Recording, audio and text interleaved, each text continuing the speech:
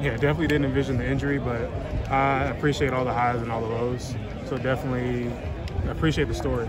So kind of sort of the injury made me become a better player as far as technique and stop relying so much on my athleticism, and definitely wanted to learn the game a little bit more. How's this experience been at the Senior Bowl, going up against some of the best seniors in the nation, for college? How do you think that's helped you prepare to take that next step going to the NFL? Yeah, so day one, I don't feel like I did that good.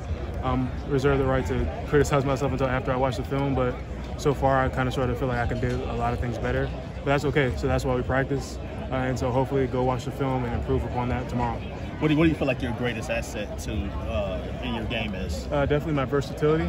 So being able to play multiple positions, from 3 tech to 5 tech to 7 to 9, but just kind of sort of mastering my craft at one of them before I can play all of them. How do you think that'll help you at the next level, having that different type of versatility? Kind of sort of like what Mike T says, your best ability is your availability. So if I'm available at all positions, all spots, all across the board, then that's going to help me. Have you been talking to Coach Tomlin? Quote Mike T. Yeah.